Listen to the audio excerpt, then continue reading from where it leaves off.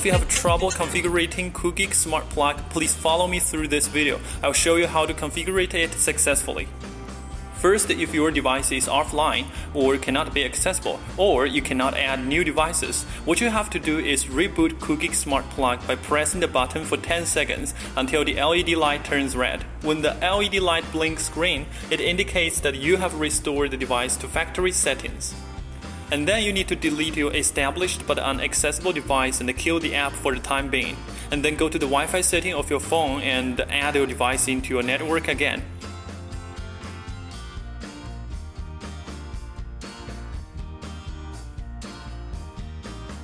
When this is all done, reopen your Koogeek HomeKit app and add a new device, identify accessory, read the code with the camera, and you'll be able to control your device over your smartphone again. At last, I want to thank you for watching this video. If you have any problems related to Koogeek products, please let me know. I'm always there to help you out and enjoy today's modern lifestyle.